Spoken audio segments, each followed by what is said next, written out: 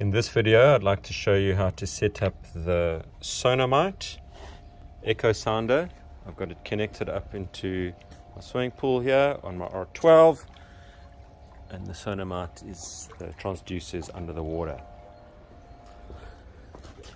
So for the settings, we go into settings,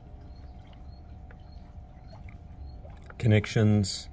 I make sure I've connected to my R12 as normal, and you connect to the echsounder with Bluetooth. You can connect to the R12 and the Sonarmite at the same time on Bluetooth. I've started on Trignet. It hasn't quite initialized yet due to some Trignet base station problems. But in order to get the Sonarmite to start working, we go to measure and we measure continuous topo. As soon as you get measure continuous topo, you can see the depth is now coming through over there.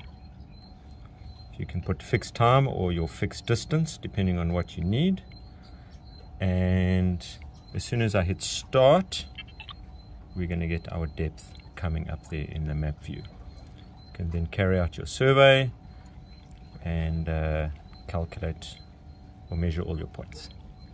Simple as that.